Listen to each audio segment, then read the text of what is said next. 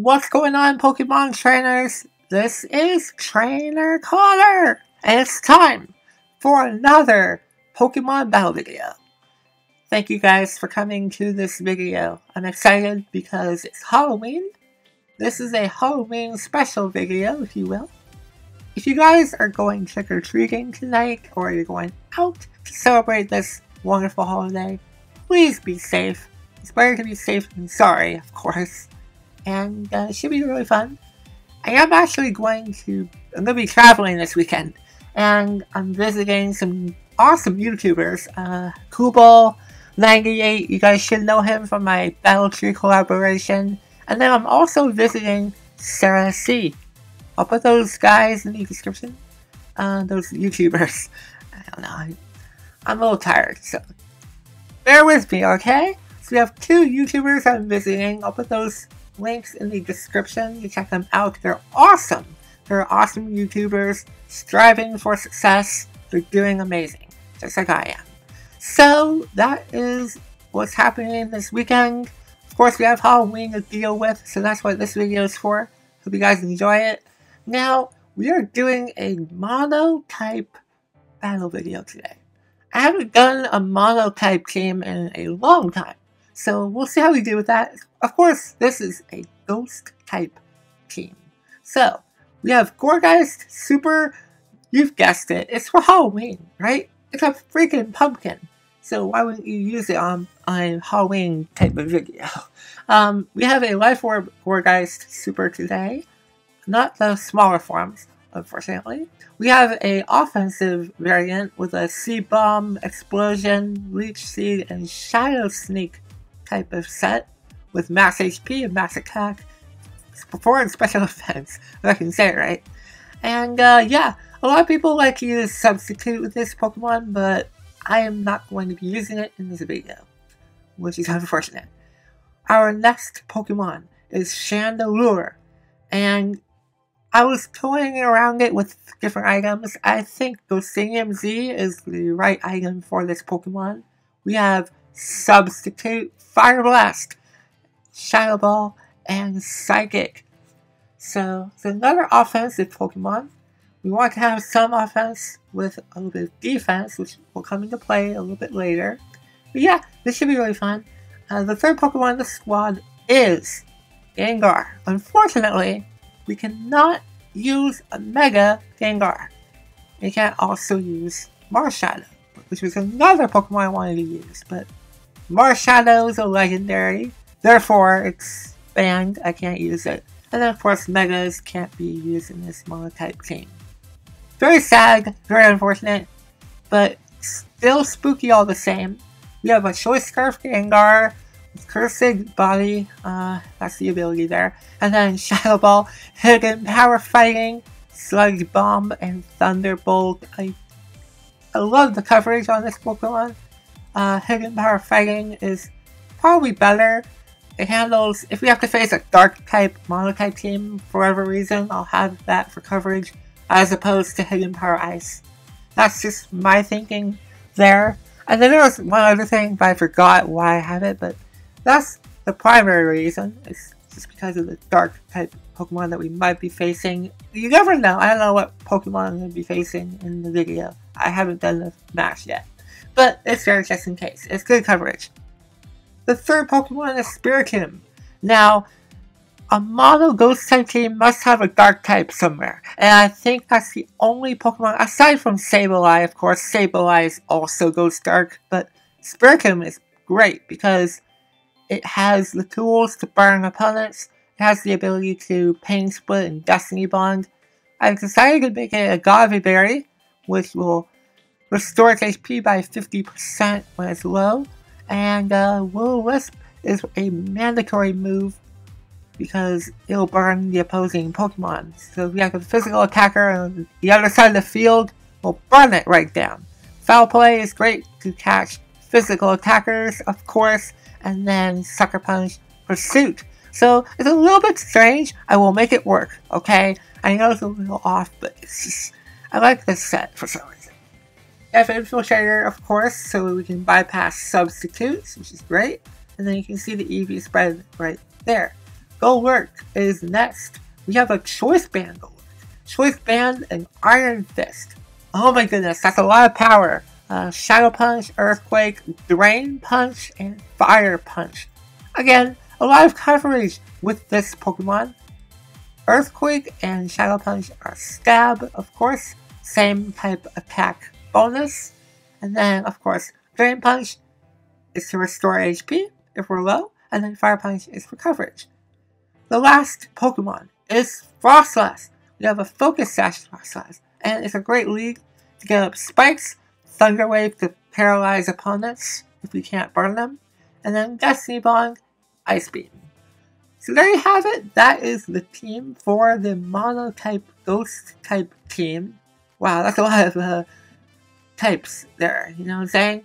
It's a tongue twister. So there you have it. That's the team for today's episode, or Halloween special episode, whatever you can call it. And let's get right into the battle. I'll see you guys in just a moment.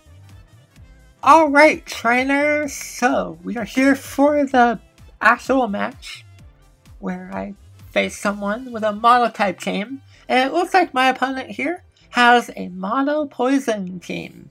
How awesome is that? We'll roll with it.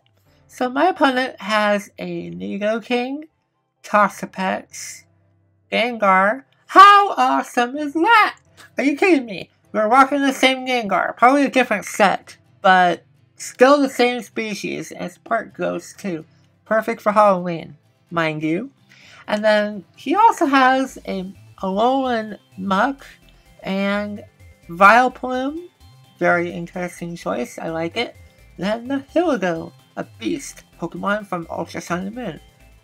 If you guys skipped the team builder for some reason, I have a Gourgeist Super. And for some reason, guys, I don't know what happened, but I have a Chandelure with a Life Orb instead of the Gosinium Z. So I must have not saved my changes properly? I don't know. But it's a Life Orb Chandelure, not Gosinium Z. I apologize. I shouldn't have said that earlier.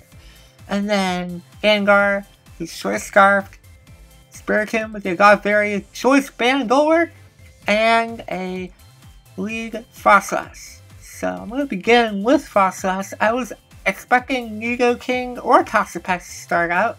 I was right on one of them. I'm not worried about the Toxic Spikes. Here I'm going to set my own regular spikes on the opposing field, or on the other side of the battlefield, whatever it means, I guess. You know, getting the spikes on the other side of the field, that's great. I'm not worried about the Toxic Spikes on my side though, because we have a Gengar to get rid of them. Unfortunately, my Frostlass got burned. It's not going to hinder its stats, but it's going to take damage over time. I go with the Chandelure after this because I know that Toxapex is going to go for our Toxic Spikes. So I need to have Gengar around to hopefully get rid of them. And I make a few misplays with Chandelure. You can see the Life Orb damage too, which is not helping whatsoever. I wanted to use Psychic with it, but I instead used Substitute at the wrong time.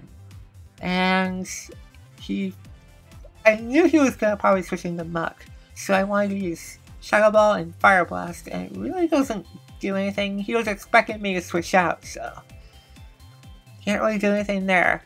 Now, I could have gone into my Gengar and eliminated the poison, but why would I want to do that? Because Muck is, in a Alolan form, it's a dark type, so I can't go into it. I'll be destroyed. But I do manage to use my Choice Band Go Work there. I go into Gengar finally to get rid of the poison, but that's it, because a Shadow Ball is going to wipe him out. This is okay because I can go into Spiritomb, expecting him to switch into a different Pokemon. I go with the Pursuit, and we trap him, we nail him, and he's out. I go into Go Work again. It's a pretty good option. Checkmate to this thing. Because I have Earthquake, it's going to easily wipe out the Toxapex. However, he was able to... I forgot what you get there, but you saw it. But yeah, the poison is taking damage. Oh, I think he went for another layer of toxic spikes. That's what happened. Okay. Well, that's a little unfortunate. We don't have Gengar anymore, but it's all good. Thankfully, it's only regular poison. If it was double poison, I'd be taking essentially toxic, really toxic damage.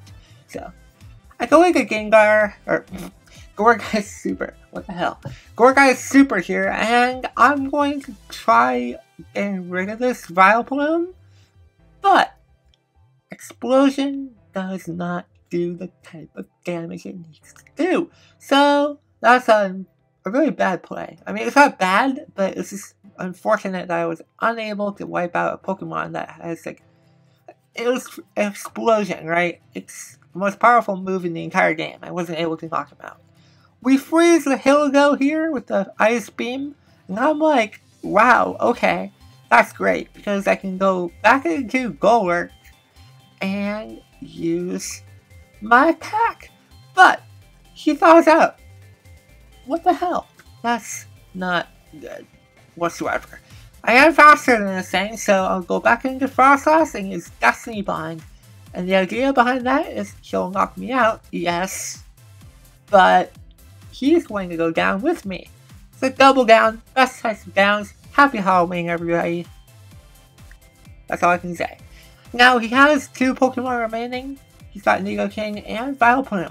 I go for a Sucker Punch as he goes for the hidden, or not hidden power, but like Earth Power. I'm a little bit tired, guys. Let's hang in there all together. And he goes for Taunt, expecting something there.